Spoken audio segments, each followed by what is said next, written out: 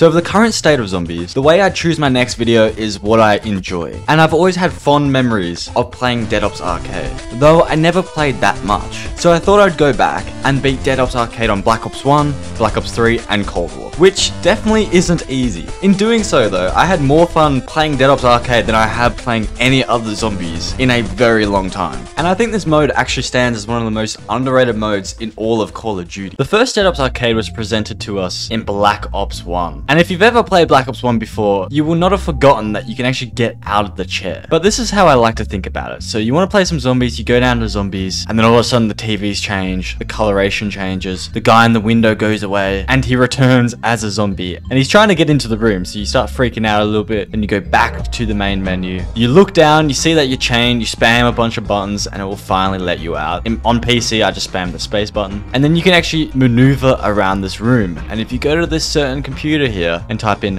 DOA, you enter the arcade mode. Which, if you learn that, you're most likely never forgotten it, because it's just such a cool Easter egg. And I think this is why Dead Ops Arcade is so underrated. First of all, it's not in first person, but the main reason, people think there's nothing to it. You just hop in and it's this cool little mode, when really there's a lot to this mode. The story behind this mode is actually really cool. So us as the main soldier character travel to an island to seek out treasure. We bring our chicken companion, which is probably the weirdest part about this entire story. The relationship between the soldier and the chicken is just weird. But anyway, when trying to seek out the treasure, we have to get through hordes of zombies, and then finally the Cosmic Silverback, who was originally just a normal gorilla until he was sent into space by Russians in 1962. When his rocket then returned to Earth, he was a zombified version of himself, and theories are that he landed on element 115, thus infecting him and mutating him. It is said that the gorilla did actually come from Ascension as well, which is really cool. So of course our mission is quite clear: defeat the zombies, defeat the Silverback, and retrieve our wanted treasure. In the original Dead Ops Arcade, you only have to traverse 40 rounds to get to the Cosmic Silverback, and the first 20 to 30 rounds are actually quite easy. And the actual mode itself actually mirrors a certain story. If you take the landed rocket as a mountain and the gorilla as a dragon, the crawlers as spiders, the hellhounds as the wargs or wolves, and the big guys, I don't even know their name, as trolls, it almost seems to mirror the journey of Bilbo Baggins in The Hobbit. Except we are not reclaiming our treasure. I guess we're just as greedy as the Cosmic Silverback. My favorite part of Dead Ops Arcade though is the Room of Fate, where you get to choose a fate at random. Fortunately here, I got the fate of Firepower, which gives me a permanent death machine, which in my opinion on Black Ops 1 is definitely the best. Although you can get Furious Feast, which make you move a lot faster, the Fortune one, which doubles the length of your power-ups, and of course the Friendship one, which gives you your chicken companion all the time. As you can probably tell, I love Dead Ops Arcade. And possibly another reason why it's so underrated is because it's a lot more fun to play than to actually watch. And I definitely found that out when trying to make this video. Still though, that doesn't take away how much fun this mode is. And I'm gonna be completely honest, it only gets better from here. This is Dead Ops Arcade, and Treyarch did a wonderful job innovating the mode and making it even better. But first, before we move on, we have to take out the Cosmic Silverback. So after beating round 40, we then get onto the boss round. And I think it's really important to take this in with context. Imagine 12 years ago when Black Ops 1 released, learning that if you type in DOA on the computer, you enter this arcade mode. Then you are good enough to survive to round 40, which definitely isn't easy. It took me about 2 days of playing quite a lot to actually beat this. When you take in the fact that it only takes an hour to actually beat the boss, I played a lot of games then. There weren't many YouTube videos back then of great quality on the subject.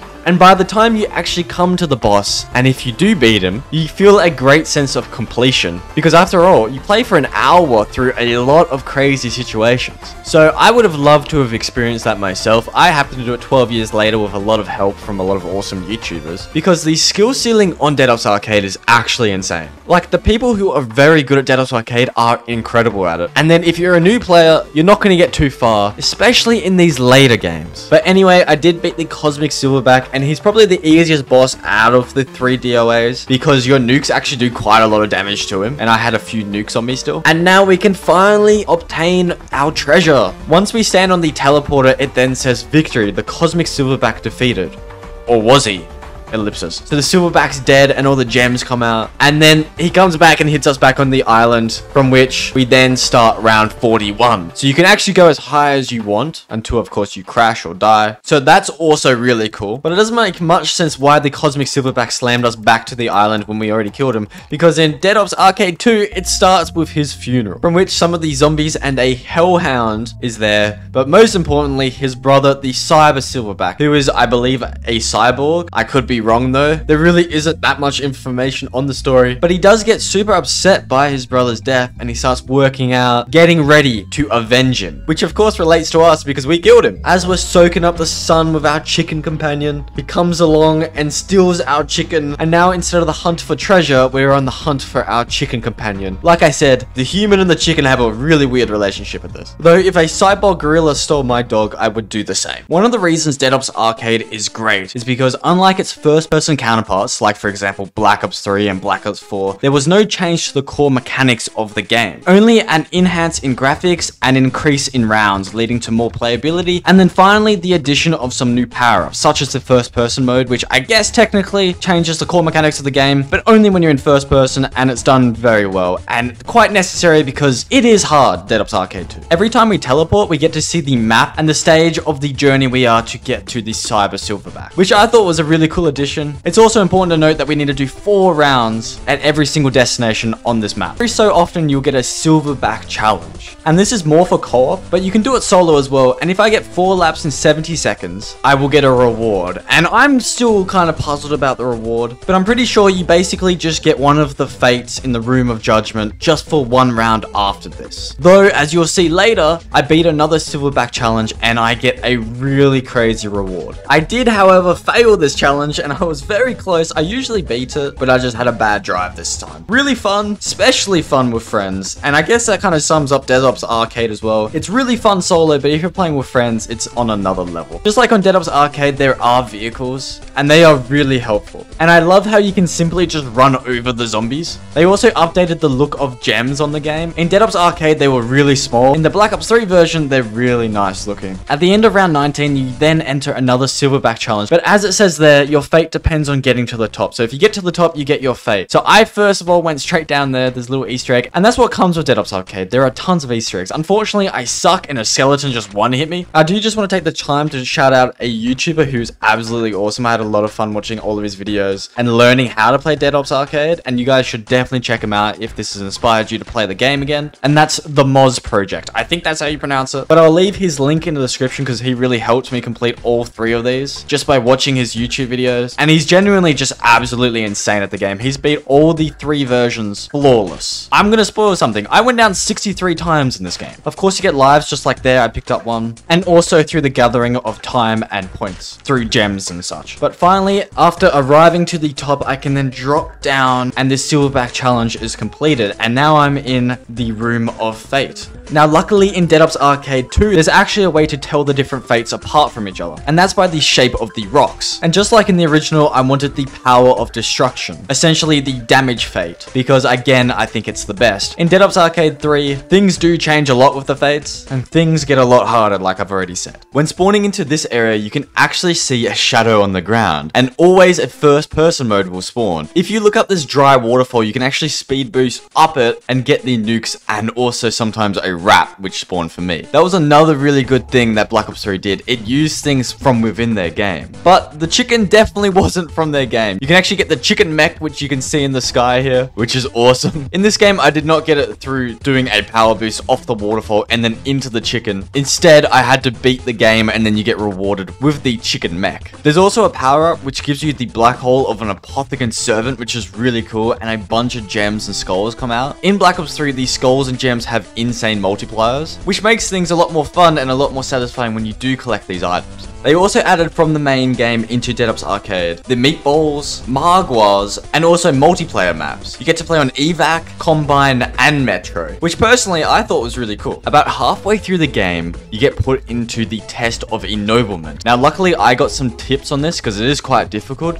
And just as the round starting, I dropped a nuke, which removed all of the round white balls surrounding it, and only 2 ended up spawning back in. So usually there's white balls surrounding the thing the whole time, and this is really hard. And so So all I really gotta do is shoot the stone guardian until it's destroyed. And once defeated, I then get put in the room of judgment. And as you can see, I get the upgraded death machine. And if I didn't get this, I probably would have taken a couple more days to beat Dead Ops Arcade 2. But I got really lucky. And this death machine is actually called the Night Fury death machine. And you can see this is probably my best movement I did in all the 3 games. If you're like me and you like to clutch up, but you feel limited on normal zombies in first person, Dead Ops Arcade is great because it's kind of just freestyling your way through the zombies and it's a lot of fun. But finally, I did get to the boss battle, which is Cyber's Avenging, and immediately I get taken down and I was like, oh crap, maybe this is not going to be easy. I have only 2 lives left. Now, I haven't mentioned this, but every time you go down, you do have about 10 seconds before you can get damaged again, so I always abuse that. But then I pick up a wrap and I can just drive back and forth into him. The wrap is probably the most fun I had with a vehicle in all of Dead Ops. I then ran into a first person mode as soon as the wrap ended, which is absolutely perfect time, and then get a Margor heart, which kills every zombie in close proximity. And so now looking back, I think I got really lucky this game. I got the Night Fury death machine, which is incredibly overpowered, and yet I still am doing very little damage to him. I got the wrap, I got the first person, which definitely makes things easier, and I still had a bunch of nukes, and I finally take him down. The Cyber Silverback is defeated, but he has many brothers, ...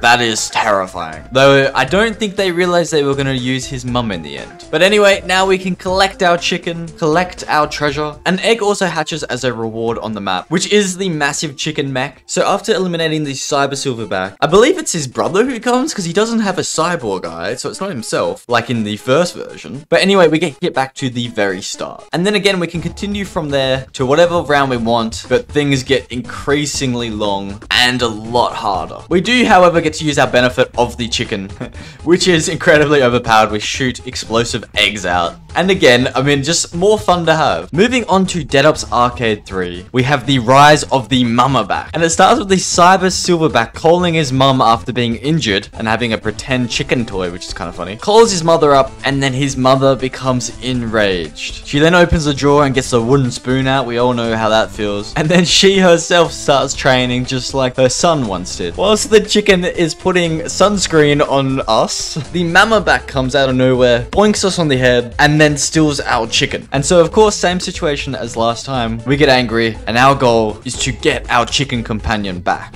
So one of the biggest differences in Dead Ops Arcade 3 is that you can actually change your camera. From camera high to camera extra high to center to camera low. And you can actually see I'm playing as Rambo. You can actually play as your characters in this game. And there are keys, and the keys are very important, but more on that later. I've also actually beaten this before, but in first person. Now, if you didn't know, this was the rarest trophy in Cold War. So out of all the achievements you could get, beating Dead Ops Arcade was achieved the least. And so they added first person mode, which made it a lot easier. And I beat it like first game with it. And they also added advanced start. So if you went down around 64, you can start around 64. In this game, I just played the normal version, which is way harder. I failed probably upwards of 10 times, and the main reason why Dead Ops Arcade 3 is way harder than the other ones is because of the zombies' anticipation logic. So they will actually anticipate where you move, as you can see right here. They're guessing where I'm going before I'm even there. It's also way harder because it just starts harder, and that's because of the wild. The biggest thing introduced to Dead Ops Arcade 3, and I personally love the wild because it adds so much more content and adds a lot more variety in gameplay. But first, you have to complete round 4, and then the Mama back will spawn in, take all of your treasure, throw a bomb on the portal, so then we can't go to the next location and we have to actually go into the wild. There are so many things you can do in the wild. Luckily, I have, for example, an arcade machine literally spawned in at the spawn of the wild. So I can actually hop into the arcade machine and get extra lives and gems and hopefully keys. In the wild, you can collect keys, which you can use as extra lives if you run out, or use to unlock doors and actually make your way to the Room of Fate by round 5. There are also dungeons you can explore which give you keys, and you can potentially get another fate if a Margwa spawns in there, but that did not happen for my sake. It also just helps because you can get a lot more gems and things, which leads to more lives. There are also these crazy bonus areas on the way, and sometimes this 6-armed boss from Black Ops 4 Zombies are protecting them. And in these bonus rooms you can get a lot of speed boosts, and in the sake of the Kaboom room you get a bunch of nukes. So now that I've done this, it makes sense why Cold War is so hard, because of the element of the wild. There are even the elephants from 9. And so we have to get into a vehicle and drive away.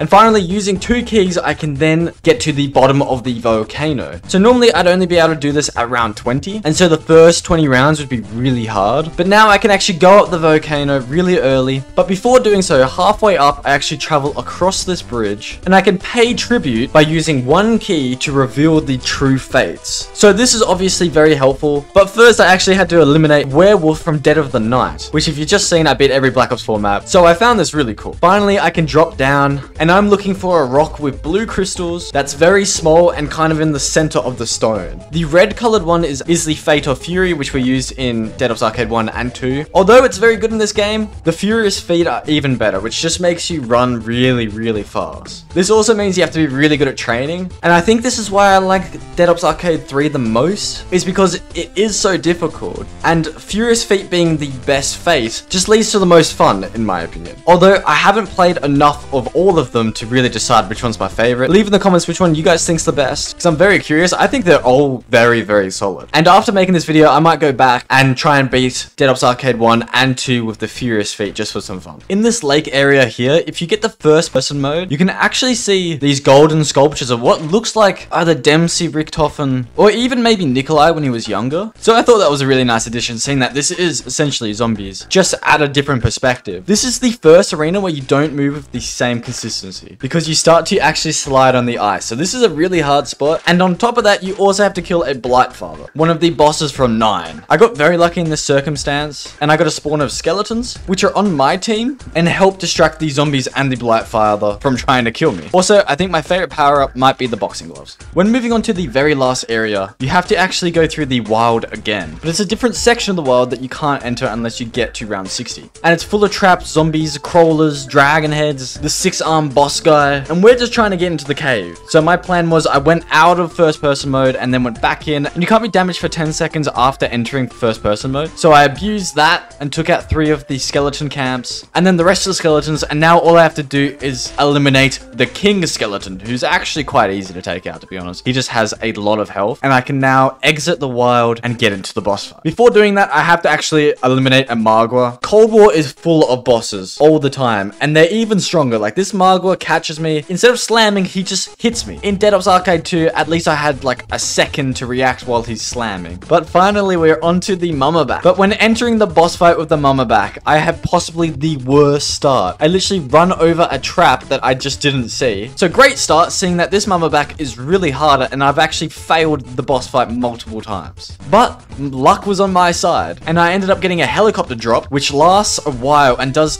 quite a lot of damage. If you realize that the Mama Back has an incredible amount of health. A golden egg does spawn into the map, and so I use my nuke, because whenever you get a golden egg, if you can let it hatch before the zombies break it, you will get another life. So luckily I got that. As you can see, it's just so sweet. The Mama Back shoots monkey bombs at me, which slow me down, so I have to use another nuke. And then fortunately, I get the boxing gloves, which are really good because I can actually block the Mama Back's attacks by using it. Here, I was a bit of an idiot though. I used a nuke and then thought it lasts longer than it did and got slammed as soon as it ended. And whenever I do have the invincibility, I abuse it because she's got a lot of health. I did have to do a dash here to get myself out of these traps and between the zombies. But at this point, I felt like I was at my peak of my Dead Ops Arcade skill. Like Black Ops 1, I was kind of bad. Black Ops 3, I was getting better. But Cold War, it took me like 4 days to beat this, and I played so much because I was loving it so much. And I think it really made me appreciate how good this mode is. Like, I want to beat it again. It was that much fun. And I want to do it in co-op. I want to do it in solo and try and go flawless, even though that is ridiculous to do, though people have done it. I think for me to get flawless on Dead Ops Arcade 3, it would take me 3 months at a minimum. But luckily in this situation, I did have a lot of downs left when I got into the boss fight. So even though I took quite a few downs and used all of my nukes and dashes, I was able to defeat the Mama Back and collect all of the treasure, which is very satisfying. And we did save Fidelina, the chicken, and we've won the day. We grab Mama Back's bag and we drink a potion, which actually turns us into a chicken. Yeah, the story is very bizarre. So I guess now we,